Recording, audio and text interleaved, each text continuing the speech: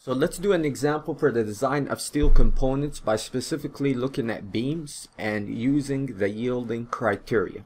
So we will focus on strictly the flexural strength, the design flexural strength.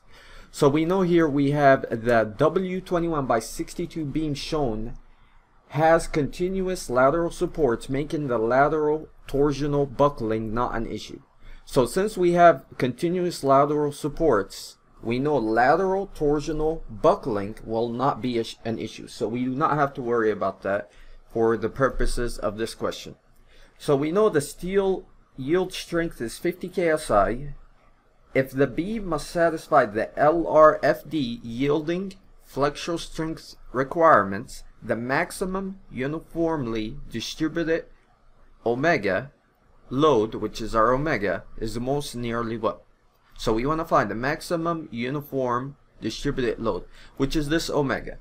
So we know we have, let's begin with what we're given. We know that we have the W21/62. And what else? We know the yield strength is 50 KSI. So yield strength, we use Fy, right? Always 50 KSI for steel. And we have the, what else? I believe that's it. We are given the length here, so I'll just denote that as L, 25 feet. And what we want to find is going to be the omega, which is this distributed load here, right? And we want units of Kip Foot. Let's keep track of the units, Kip Foot. So we know what we're essentially doing is finding omega that will sustain this beam, that will not cause this beam to fail, based on the yielding criteria, because we're not concerned with lateral torsional buckling, and we know it's yielding because we're focusing on the flexural strength requirements. So typically we're either looking at yielding, lateral torsional buckling, or designing for shear. In this case, we will focus on yielding for this specific beam. So for our solution, how do we begin? So what I suggest is we have to understand that the current moment that's induced, specifically the required strength of this beam, is going to be the maximum moment, right?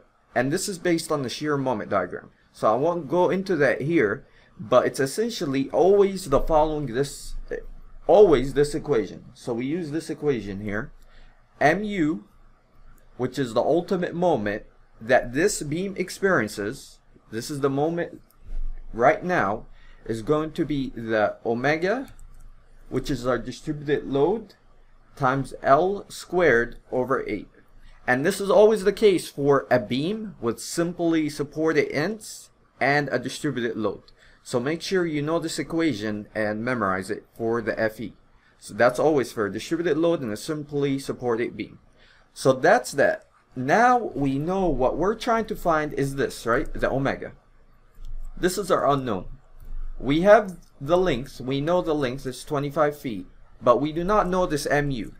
But we know based on the design criteria, mu must be less than or equal to our design flexural strength.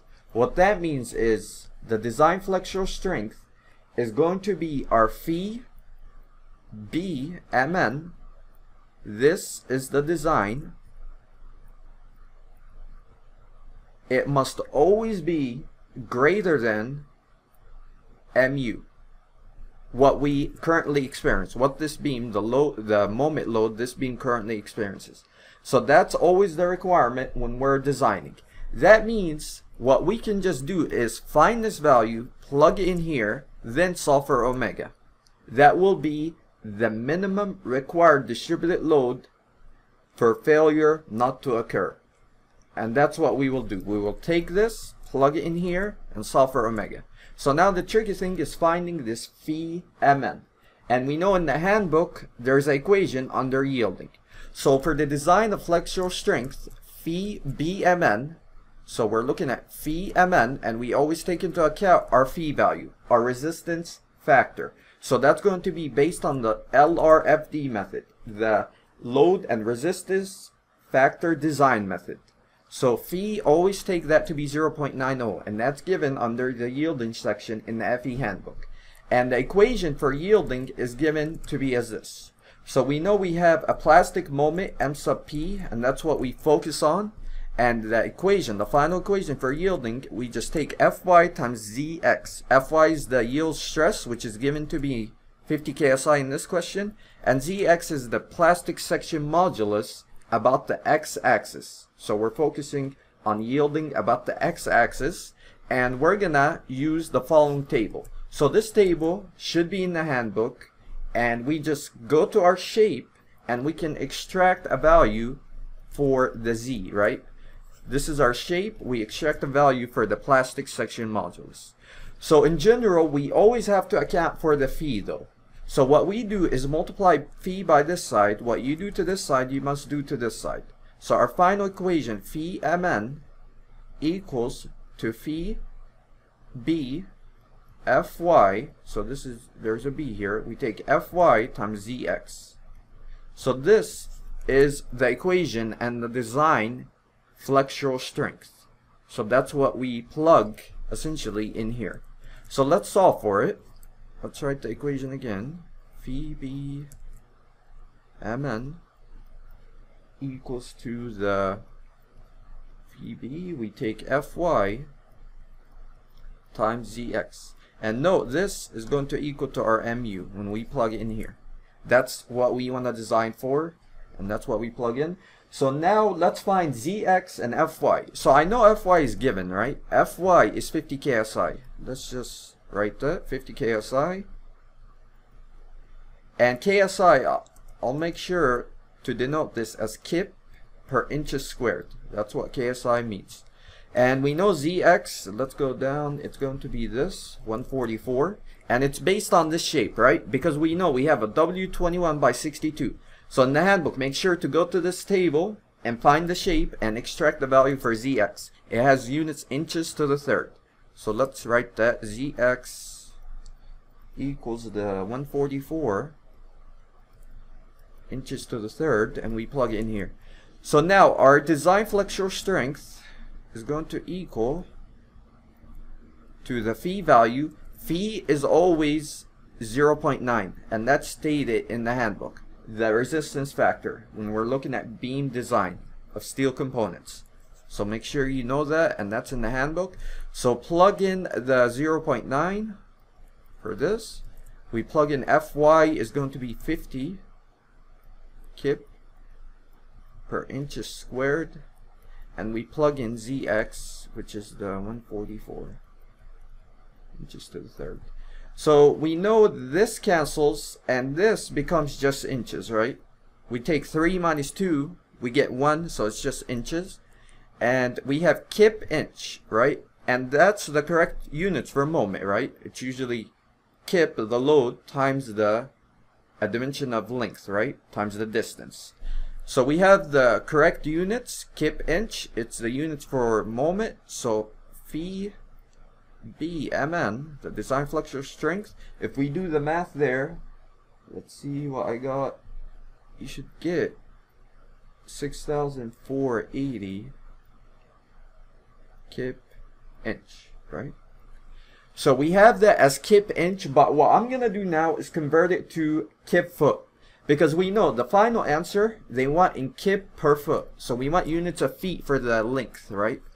So let's convert this to kip foot. All we do is divide by 12, right? There's 12 inches in 1 foot. So I take this value, divide by 12, and you get 540 kip foot.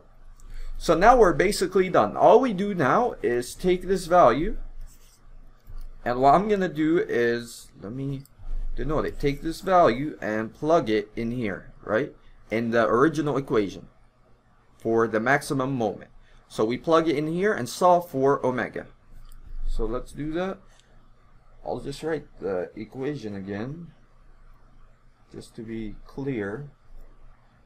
So we have omega L squared over 8, and we plug this, the design, in here, 540 Kip Foot. And we know omega is what we're solving for. The length of this beam is going to be the 25 feet, right? So 25 feet squared over 8. So now you just do algebra and solve for omega. And let's see, we should get about 6.912 Kip Foot. So we know the units are correct there because this is foot squared. Multiply by 8, then we divide. Foot squared should be at the bottom. So at the end we should indeed get Kip Foot for the final units, if you want to check that. So what this says is we need a distributed load of this amount induced on this beam to satisfy the LRFD design method for flexural strength. So that's all that says there. So we know it's going to be D. That's it. Thank you.